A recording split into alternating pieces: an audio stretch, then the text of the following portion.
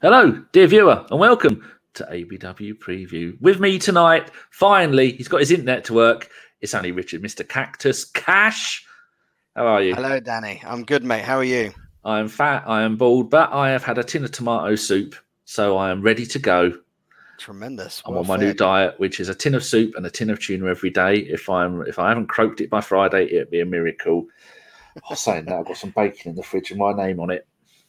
No pigeon pies or anything? No, my mate had pigeon for his birthday. I said this the other day, and I said, "What the fuck are you eating pigeon for? Don't eat pigeon. Leave them, shoot them, and put them in the bin. Don't eat them."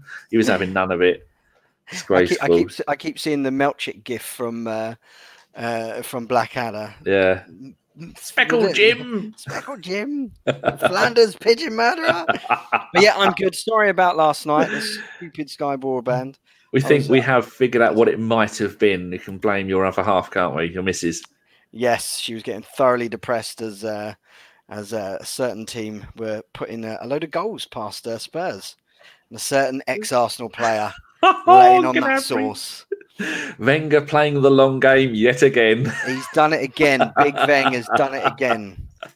Oh, we just got to hope that Bendtner at where is he now? He's at Copenhagen, back in Denmark. So just hope he's playing the long game, and Spurs get Copenhagen in the I don't know, whatever they're in. Hopefully, oh, but that's just hilarious. They're absolute shit. Anyway, so we've wasted 2 minutes on that. Right then, I can hear my cats meowing at me. Where can we hear and see the game? It's all right, cats. Here we go. In the UK, BT Sport Live, BT Sport Ultimate, BT Sport 2. In Ireland, basically the same, but you've got Virgin TV Go and Virgin Media 2. Australia, it's always Optus Sport. Canada, it's always DAZN, which I was watching the other day. And I was watching it, I was screaming at it's Z, not Z. I fucked that up. In the USA, it's Bleacher Report Live, which I was watching last night as the mighty Spurs were getting their asses handed to them on a big plate. TUDN, Envio, and TUDN USA. They're fucking making this shit up to make me look like an idiot, aren't they? That's not even a word, TUDN. It probably means something. I probably pronounce it differently. It's not on the radio, apparently. Don't know why. And today's surprise country is... I don't know if the Cook Islands are a country. It said, I've just picked it. Anyway, the Cook Islands, Sky Sports 7, someone's taking the piss there, and beIN Sports. It's more like to be beIN Sports 7 because they've got about 15 channels, haven't they? I guess so. What is our head-to-head? What have you got? So our head-to-head versus Stand Liege.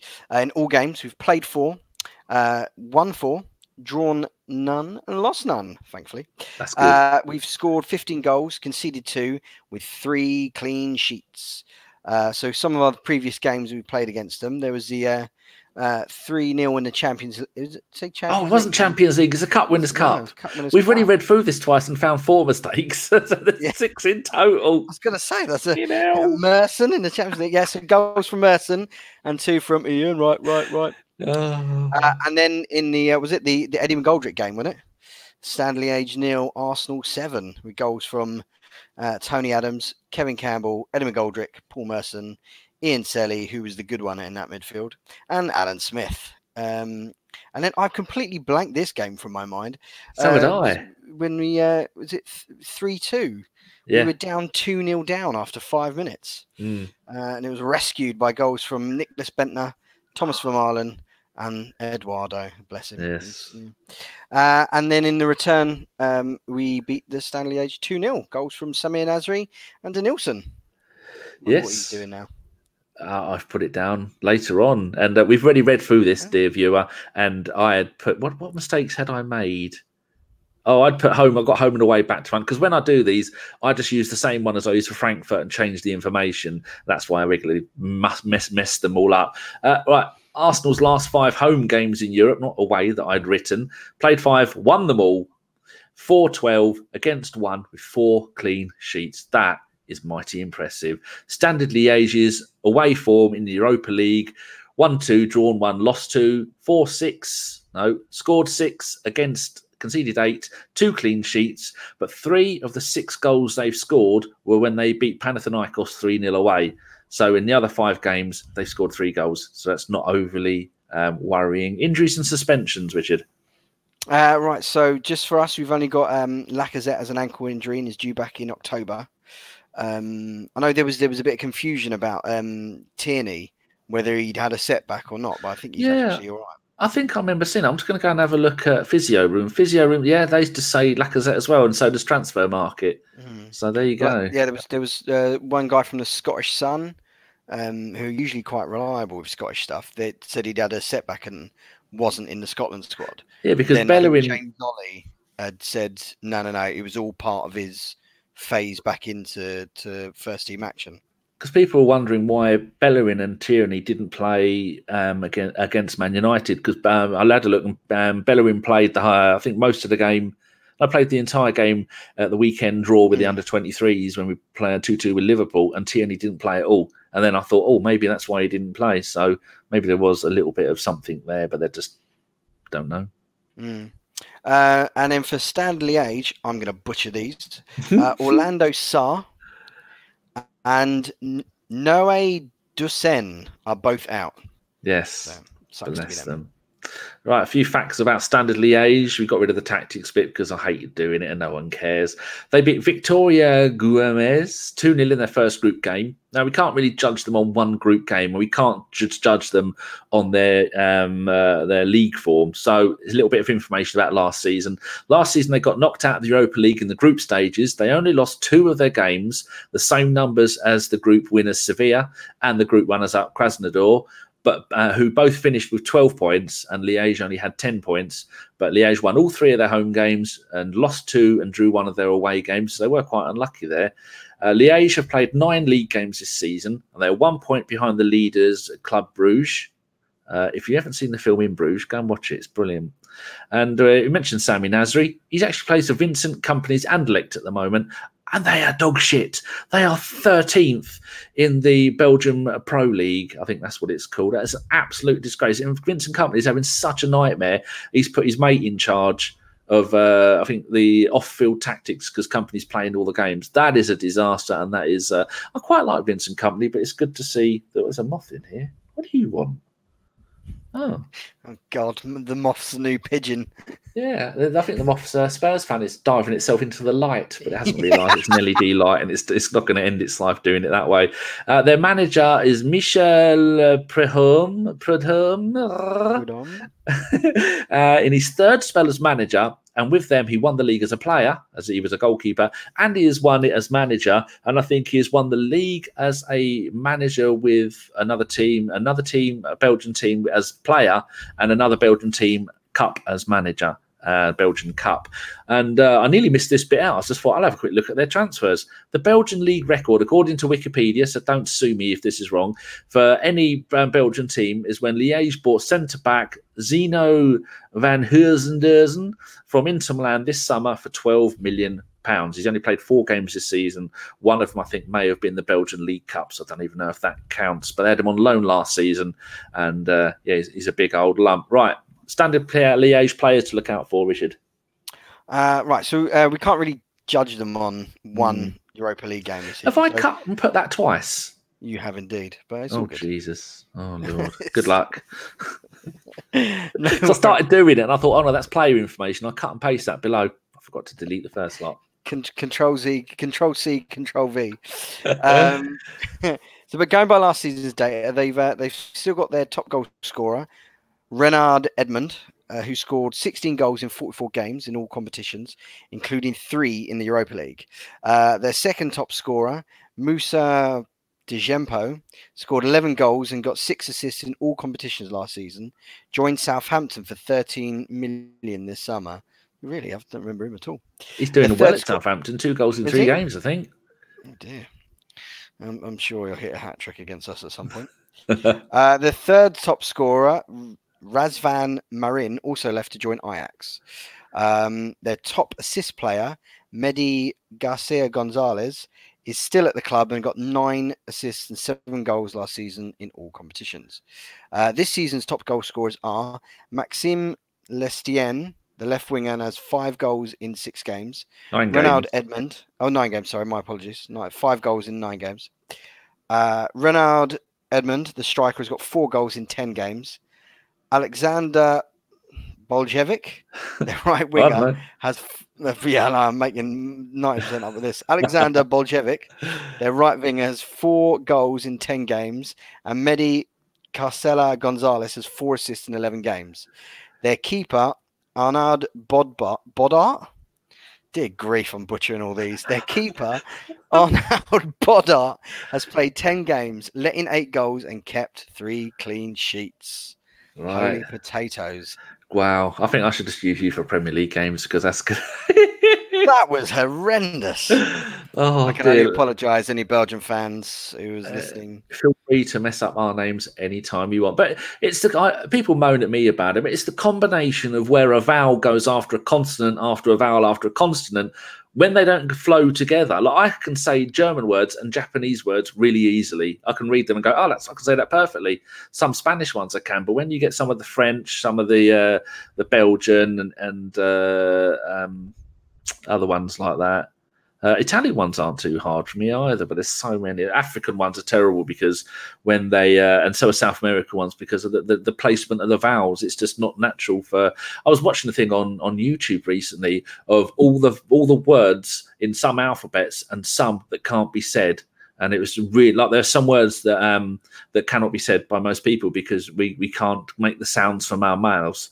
So people should go and have a look at that. I was also looking at the history of the alphabets as well, trying to see why I make such a nightmare of it. Anyway, I made an absolute nightmare of some of those names. Holy smokes. See if I got this up the right way. I think I do. Right, here we go. Our starting 11. So talk me through your starting 11, Richard. Well, I think obviously Martinez is going to start. Yep. I think Bellerin and Tierney are both going to start as well.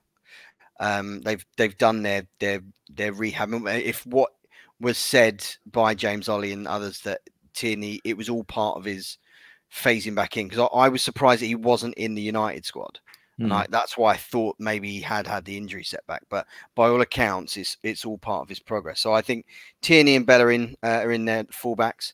I think Mustafi and Holding stepping back, like I say, his graduation back into the first 11 as well is going to be my defence. So yeah, Tierney, Holding, Mustafi, and Bellerin across the back. I've then got Torreira and Willock with Ozil in midfield. I think Nelson's going to start.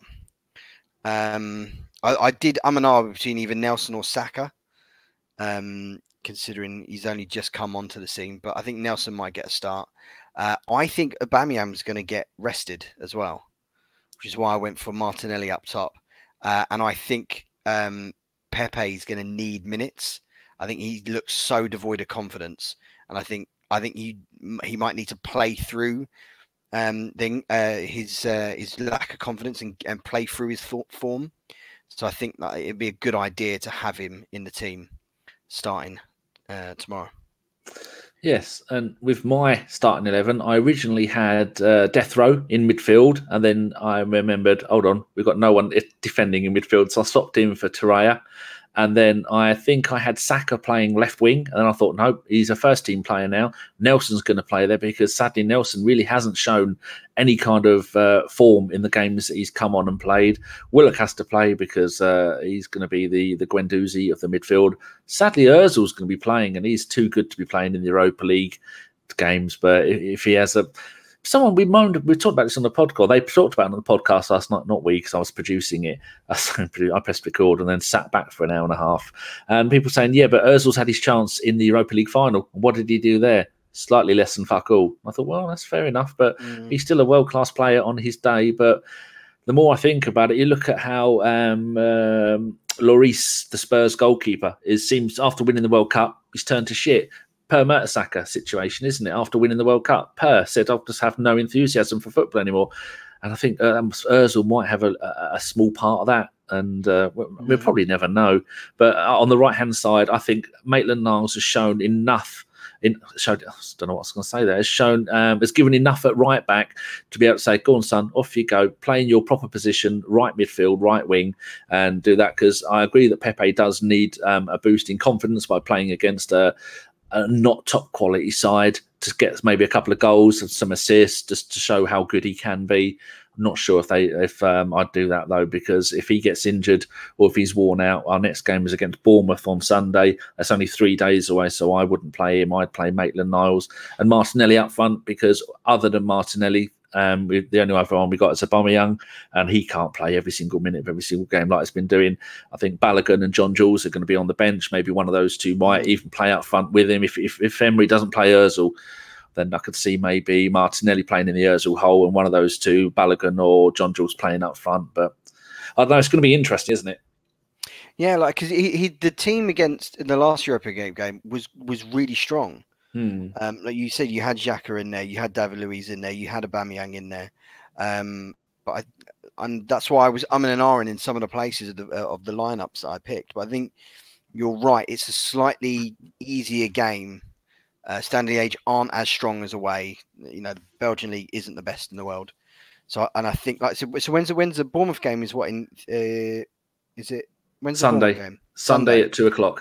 Yeah, so it's like, you know, it's quick turnaround. So yeah, and like you got no one else apart from Aubameyang.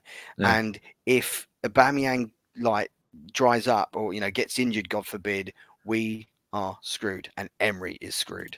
Yeah. So yeah, I would wrap that boy in cotton wool for tomorrow night, because that squad, both those teams that we've picked, should be able to beat Standard Liège without being too arrogant.